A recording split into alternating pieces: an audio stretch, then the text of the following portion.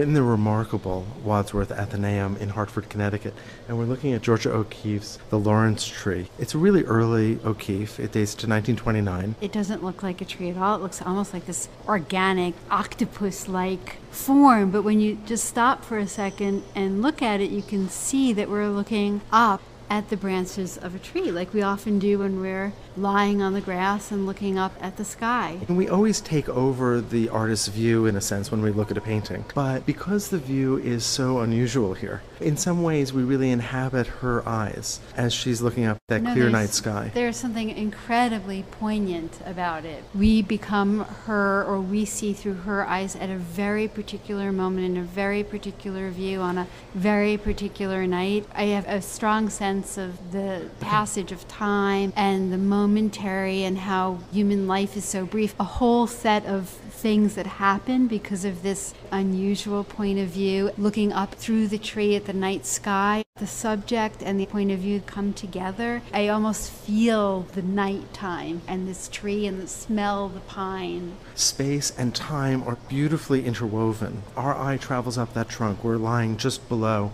O'Keeffe spoke about how there was a carpenter's bench just at the base of this tree that she liked to lie on. This was painted on D.H. Lawrence's ranch during her first summer in New Mexico.